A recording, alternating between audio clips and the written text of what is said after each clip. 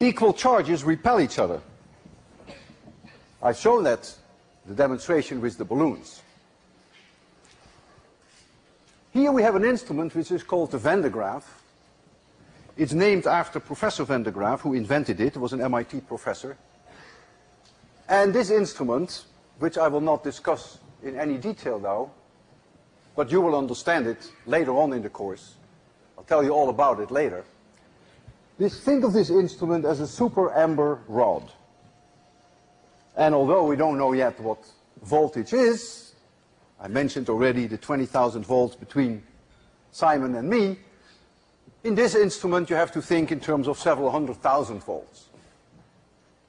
So this instrument is not without danger.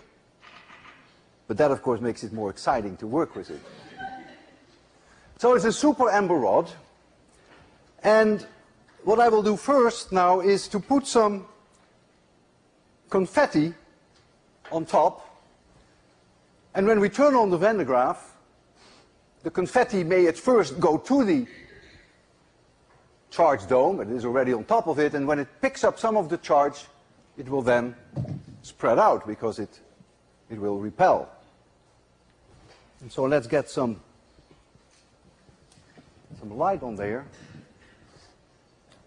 which will make it a little bit better to see.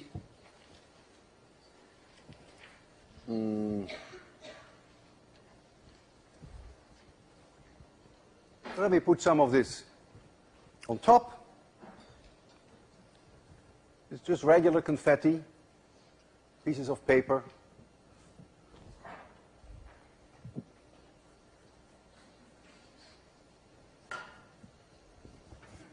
All right, now all I have to remember is how to start the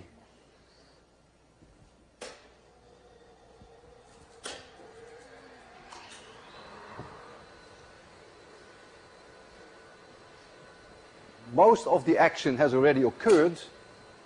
I will put a little bit more on.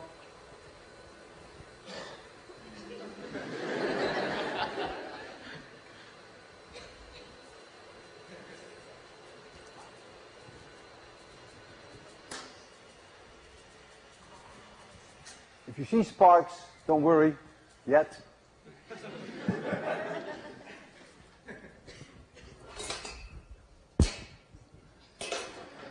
Put some more on. Oh, boy, nothing left for the second class. Make it perhaps a little darker.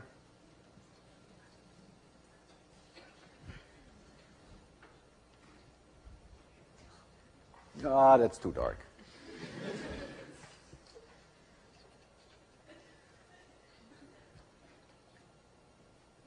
Okay, we'll try it once more, give it a zap.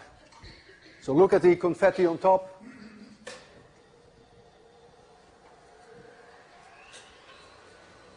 And I think it's quite convincing. Some of the confetti will stay there.